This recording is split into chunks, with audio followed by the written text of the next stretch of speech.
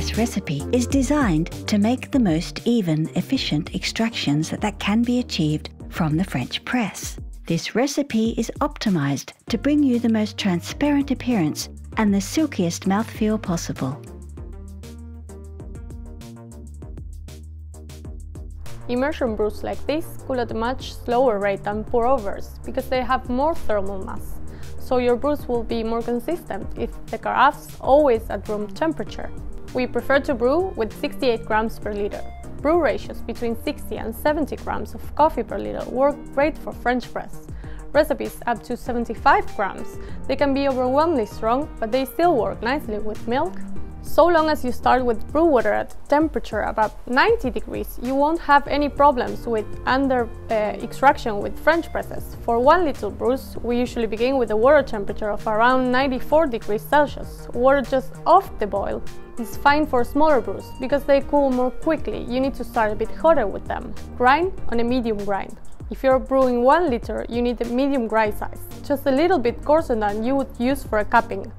If you're brewing just a single cup, then you can use your grind setting and the same region as your cupping grind. Add all the water at high rate all at once. The flow rate should be vigorous enough to wet all the grinds. If you see that there are any dry clumps, then give them a prod with the cupping spoon and remember to pour a little faster next time. After pouring your water into the French press, don't agitate the grinds. Just allow the crust to form and leave the mixture to stand undisturbed for 5 minutes.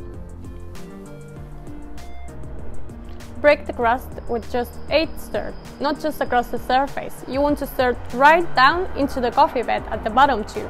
And please don't plunge straight away, just insert the lid and wait another 3 minutes to allow suspended grinds to settle onto the surface of the coffee bed.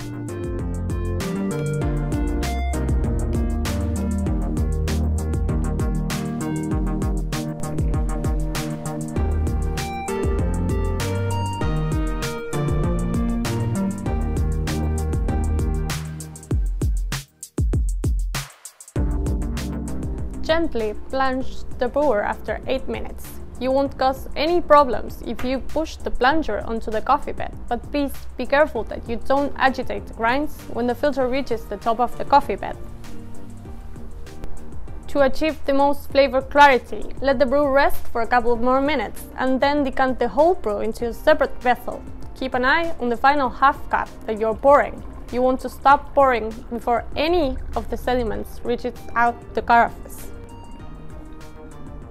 Give the decanted brew a stir to ensure all the customers experience the same flavor profile when they taste your coffee.